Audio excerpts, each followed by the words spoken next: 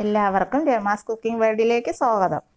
ഞാനിന്നിവിടെ തയ്യാറാക്കാൻ പോകുന്നത് ഇറച്ചിക്കറിയാണ്. അതെങ്ങനെ തയ്യാറാക്കുന്നുവെന്ന് നമുക്ക് നോക്കാം. അതിനുവേണ്ടി കുക്കറിലേക്ക് വെളിച്ചെണ്ണ ഒഴിച്ചു കൊടുക്കാം. എണ്ണ ചൂടായി വരുമ്പോൾ അതിലേക്ക് സവാള ഇട്ട് കൊടുക്കാം. ഞാനിവിടെ 4 സവാളയാണ് അരിഞ്ഞു വെച്ചിരിക്കുന്നത്. അതിലേക്ക് ഉള്ളി ചേർത്ത് കൊടുക്കാം. ഏകദേശം 100 ഗ്രാം ഉള്ളി ചേർത്തിട്ടുണ്ട്. ഇനി അതിനെ നന്നായി വഴറ്റിയെടുക്കണം.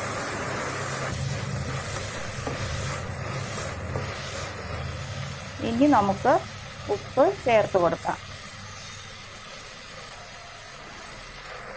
എന്നിട്ട് അതിനെ നന്നായി മിക്സ് ചെയ്യുക. ഇനി നമുക്ക് പൊടികൾ ചേർത്ത് കൊടുക്കാം. മഞ്ഞൾപ്പൊടി, മുളക് പൊടി, ചിക്കൻ മസാല, മല്ലിപ്പൊടി എന്നിവ ചേർത്തതിന് ശേഷം നന്നായി ഇളക്കി കൊടുക്കുക. ഇതിൻ്റെ പച്ചമണം ഒന്ന് മാറി വരട്ടെ. പച്ചമണം മാറിയതിന് ശേഷം നമുക്ക് ഇതിലേക്ക് കുറച്ച് വെള്ളം ഒഴിച്ചു കൊടുക്കാം. ഒന്ന് ഇളക്കിയതിന് ശേഷം നമുക്ക് കുക്കർ മൂടി വെച്ച് വേവിക്കാം.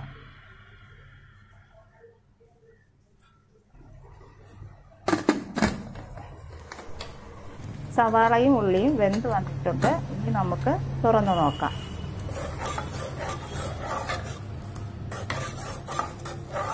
ഇനി ഇതൊന്ന് ഇളക്കി കൊടുക്കാം. ചിക്കൻ പുരട്ടിയെടുക്കുന്നതിന് വേണ്ടി ഉപ്പ്, മഞ്ഞൾപ്പൊടി,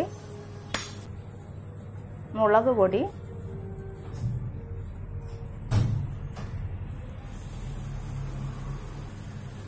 ചിക്കൻ മസാല,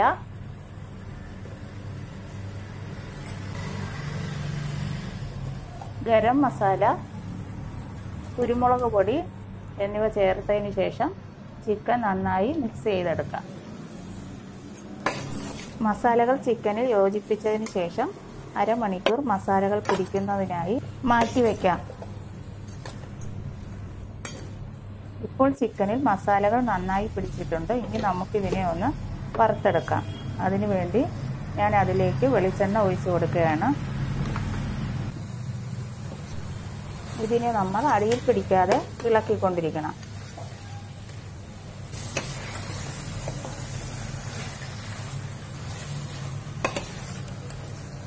അതിനുശേഷം നമുക്കിതിനെ മൂടി വെച്ച് ഒരു 10 മിനിറ്റ് വേവിച്ചെടുക്കാം.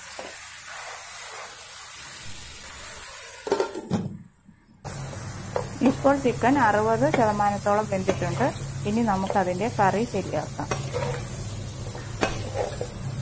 ഇത് ഇനി വേറെ പാത്രത്തിലോട്ട് മാറ്റിയതിന് ശേഷം അതേ പാത്രത്തിൽ തന്നെ നമുക്ക് നമ്മുടെ കറി ശരിയാക്കി എടുക്കാം.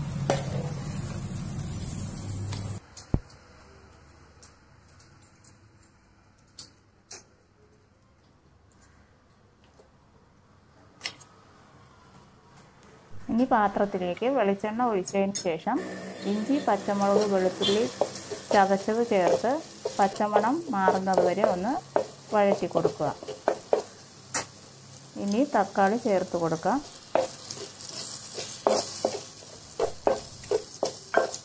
തക്കാളി ചേർത്ത് ഒന്ന് ഇളക്കി കൊടുത്തതിന് ശേഷം നേരത്തെ വേവിച്ച് വെച്ചിരുന്ന സവാള ഇതിലേക്ക് ചേർത്ത് കൊടുക്കാം.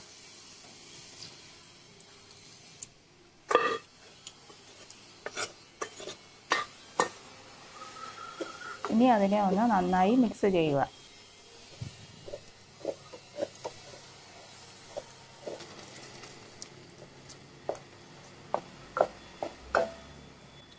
മിക്സ് ചെയ്തതിന് ശേഷം അതിലേക്ക് ആവശ്യത്തിനുള്ള വെള്ളം ചേർത്ത് കൊടുക്കുക. ഞാനിവിടെ ചൂടുവെള്ളമാണ് ഉപയോഗിച്ചിരിക്കുന്നത്.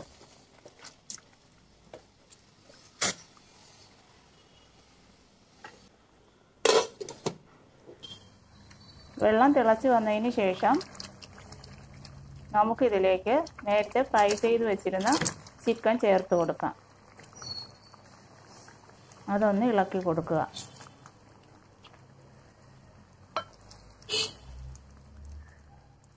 ഇനി അതിനെ ഒന്ന് മൂടി വെച്ച് കുറച്ച് നേരം വേവിച്ചെടുക്കാം.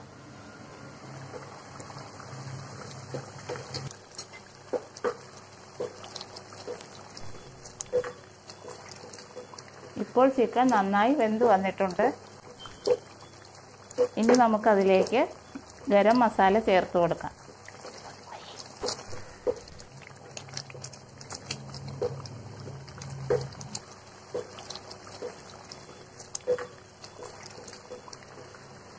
ഇപ്പോൾ നമ്മുടെ ചിക്കൻ ഇവിടെ റെഡി ആയിട്ടുണ്ട്. ഇനി കറിവേപ്പില ചേർത്ത് കൊടുക്കാം.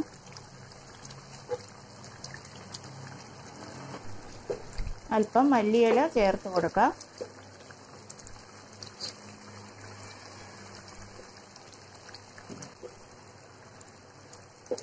അതിനുശേഷം കുറച്ച് വെളിച്ചെണ്ണ കൂടി ഒഴിച്ചു കൊടുക്കുകയാണ്.